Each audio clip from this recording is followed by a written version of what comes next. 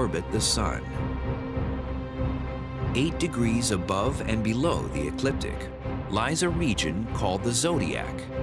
Every constellation that falls within this band is referred to as a zodiac constellation. At any given time, the sun is in a constellation of the zodiac. The sun lies between us on the Earth and a certain constellation. Because we orbit our sun, the sun appears to move through zodiac constellations that are fixed in the sky. During nighttime, the opposite portion of our sky is lit by the sun. Astrologers linked each of the 12 zodiac constellations to the month that the sun passes through. So, in June, the sun sweeps through Cancer, and in July, it glides across Leo. But you see, there's a problem with that. Each constellation is of different sizes. Some are small, some are big. It takes the sun 7 days to pass through Scorpius, the smallest zodiac constellation, and 44 days to clear Virgo, the largest. So you cannot divide the year into 12 equal pieces with 12 equally shaped constellations. A lot of people put a great deal of significance on their zodiac sign, their sun sign. But in reality, since the Earth is precessing, the constellation in which the sun appears today is different from the constellation in which it appeared 2,000 years ago. So the next time someone tells you that you're competitive because you're a Scorpio, tell them, well, you know, today I'm really not a Scorpio anymore. From the infamous "what's your sign" line to predicting fortunes and defining personality traits, the 12 signs of the zodiac have played a substantial role in pop culture. But where do these signs come from? And who named the stars?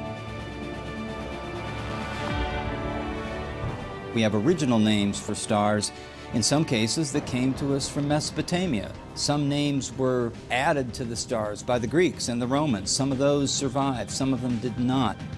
With the collapse of the Roman Empire in about 450 AD, much of this knowledge was lost. However, it was preserved by the Arabs.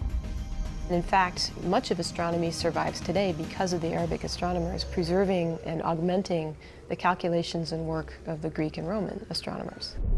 In 150 AD, Greek scientist Claudius Ptolemy merged his own observations with historical writings, labeling more than 1,000 stars. And out of all the constellations that cover our skies, we've learned that 12 are zodiac constellations. But in reality, there are 13.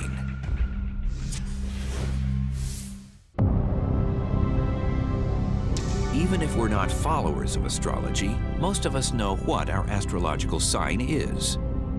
What most of us don't know is that instead of having 12 zodiac constellations, there are actually 13. Ophiuchus, which is Greek for the serpent bearer, is our forgotten sign.